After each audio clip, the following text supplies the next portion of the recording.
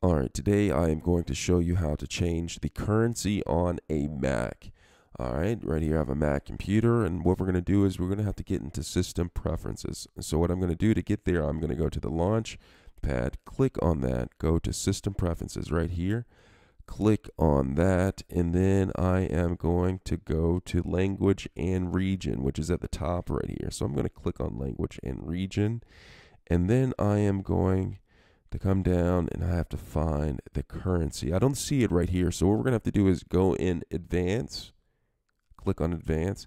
And as you can see right here, the currency setting is right here. Right now it's on the Bolivar right here, the Venezuelan Bolivar. I am going to change it to the US dollar. Okay, just change it like that. And once I find the currency that I would like to use, I'm just going to hit OK, just like that, and the currency is changed. All right, let me know if you have any questions. Thanks a lot for watching.